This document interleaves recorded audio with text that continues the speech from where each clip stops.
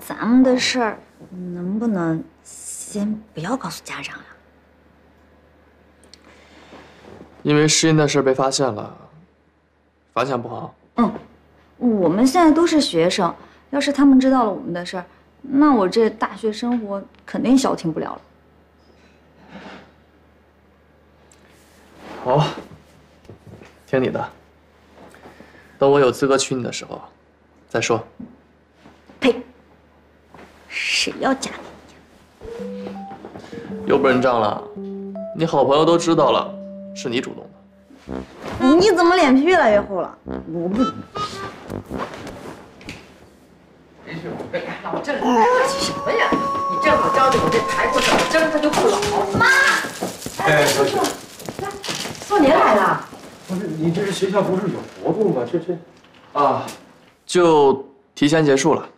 哦。哎呀，小雪，小雪，四年哥，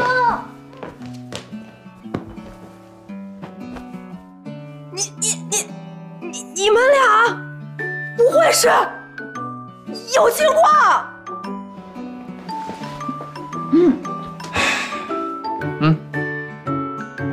什么时候开始的？如实招来。就去广西找他那天。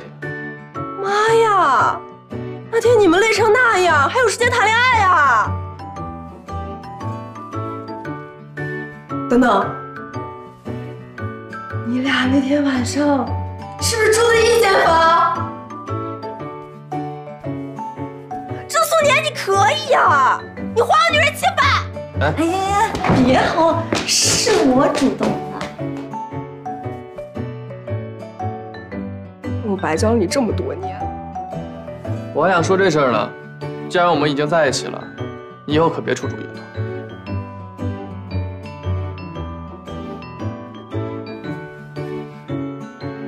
哼，两个白眼狼，卸磨杀驴。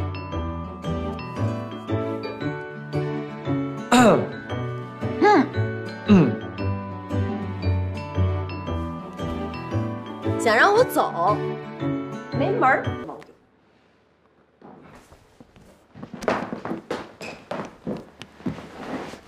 四年哥，我跟你商量个事儿呗。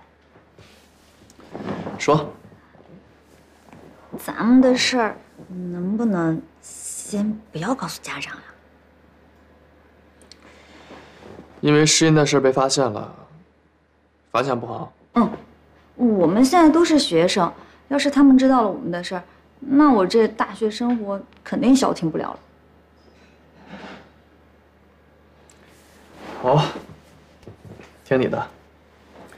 等我有资格娶你的时候，再说。呸！谁要嫁给你呀？又不认账了，你好朋友都知道了，是你主动的。你怎么脸皮越来越厚了？我不。老郑，客气什么呀？你正好教教我这排骨怎么蒸，它就不老。妈，哎，小雪，来，少年来了。不是你这是学校不是有活动吗？啊，就提前结束了。哦。哎呀，那正好都在我这吃了啊。老在你们家蹭饭不合适。你正好教教我那对排骨了。行，我教你那排骨怎么弄。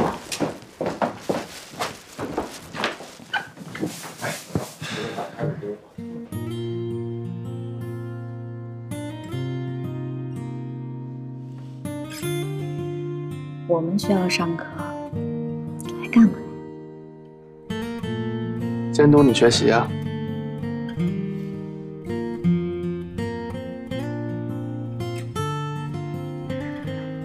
你这样，我怎么学习？